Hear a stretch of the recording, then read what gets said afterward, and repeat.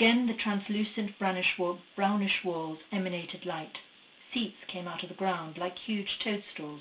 They were arranged in rows around a circle, with the centre being empty. There were striations of different crystals along the walls. Kira kept her mind closed, but still she could feel little tentacles trying to infiltrate her mind. It must be any of these beings, she thought, and who are these strange creatures, she wondered. Her curiosity was greater than her fear. Everyone moved aside for Slatromi to walk through. Slatromi motioned her to take a seat on a bench in front. Zork sat next to her. He moved to stand in the centre of the auditorium. All the other beings, animals and creatures, took seats around the centre. Slatromi, with such presence and command, raised his arms. As in an act of blessing, he was covered in a blue light. The floor suddenly started to light up. It was activated. Bright light seemed to shine from underneath. Slatromi waited and then moved to some seats by a wall, which looked like an altar. He faced the altar and said, "We are gathered now here to help our sister planet Earth and its inhabitants." It was his prayer. "I ask for the support and goodwill of the crystals." Suddenly it became dark. The light emanating from the crystals vanished. There was a hushed silence. Only the breathing of the beings could be heard. Slatromi stood silently as if in prayer. Kira sat still next to Zork, wondering what was happening. The crystals? Were they beings themselves? She asked herself. Now she wondered who did control the light, because when Slatromi asked for the support and goodwill of the crystals, the light disappeared. Suddenly the lights returned behind the crystals. Slatromi stood and bowed to the wall. "Thank you." He turned, facing everyone. "The crystals have a very ambivalent relationship with humans. The humans, they feel, are destroying them and their planet. Part of them would rather the humans leave for good, but the other side sees how the humans are as intertwined as the crystals are with Earth. It is a dichotomy, as some of you know. Prior to the humans, the crystals were dormant. The heightened consciousness of the humans activated the consciousness of all other life forms on Earth. The crystals entered the realms of consciousness.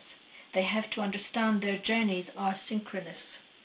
Now, is there anyone else who is opposed to helping the humans?" There were rumbles coming from the seats, but no one put themselves forward. "Good, let's move on." Slatromi sat down. Silence everywhere. Then a human with long white hair stood up and moved to the front. His face was round and soft, but a face full of pain, as well as full of knowledge and wisdom. He was obviously old, but how old Kira wasn't sure. Probably in his late 60s, 70s. He also wore a long woven cloak, woven in blues, purples and greens. It looked very warm.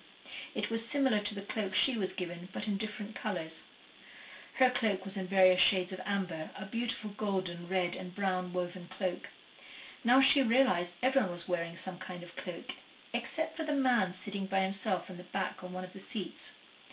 He was human, definitely. Brown curly hair, very still. Curiously, he came in and out of focus. He was wearing ordinary clothes, jeans and a black jumper. Kira wondered who he was and why no one put them together. He never looked anywhere but right in front of him, at the person speaking in the centre. "Greetings," the man in the centre said. "Most of you know who I am. I am Lorden. I am human, originally from Great Britain. The time is nigh. We have to act now, and we know of a way of resolving the situation. As you know, the wars taking place between the human beings have been going on for some time. The wars are in the Middle East, Africa, parts of Asia, Pakistan and Afghanistan. These wars will carry on indefinitely. There is no resolution. The fight over energy resources, religion and cultural separatism is a conflict the humans seem unable to resolve. Each feels vindicated in their actions. The result will be cultural determinism and cultural annihilation. The climate is changing. You can even see here in Greenland how the snow melts over larger areas. It is becoming warmer. The atmosphere is starting to change. We cannot change the course of the environment quickly, but we can help the area in the Middle East. With change in the environment, that area will only become hotter and drought will be more severe. However, what you see in the Middle East is not the whole picture. There is another energy there, not the one of conflict, discord and pain, the energy we have experienced in this millennium.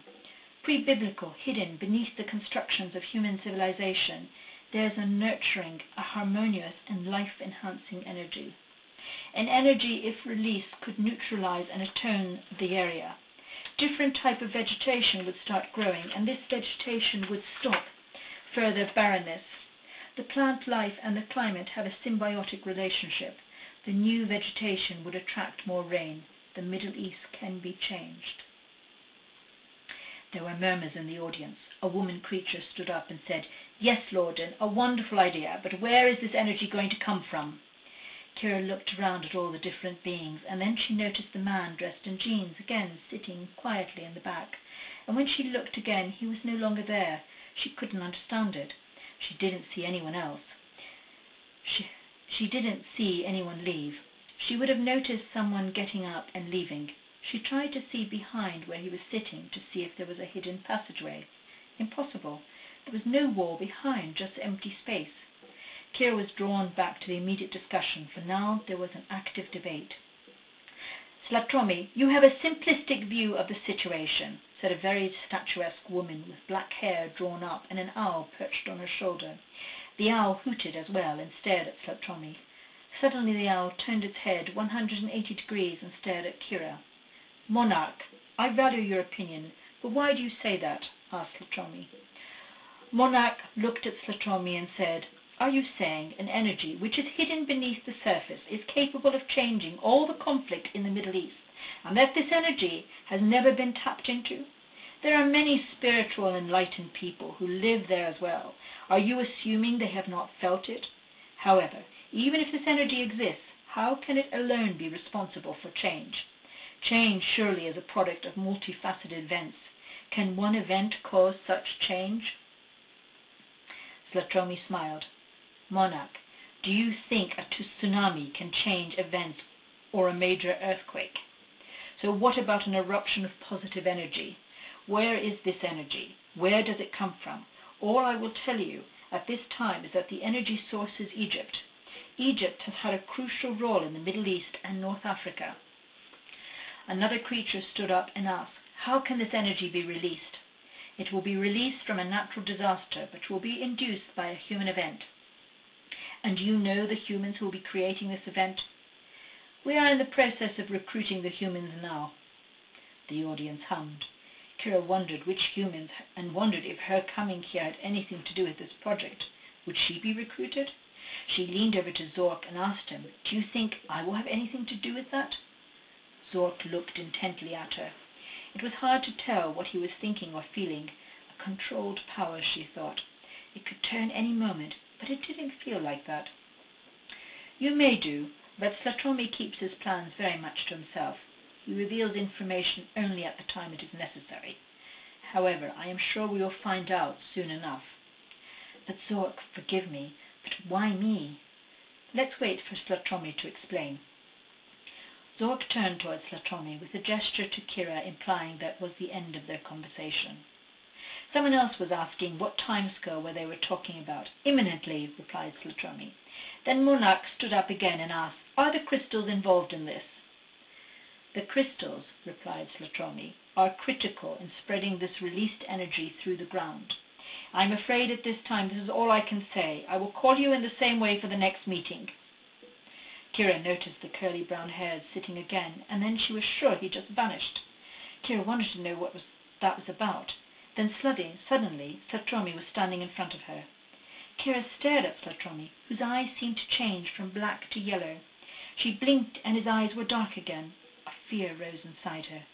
She realized she was at the mercy of all these creatures, and in particular at Slatromi's, Zork and Slatromi, her two companions, or guards, alien, powerful creatures.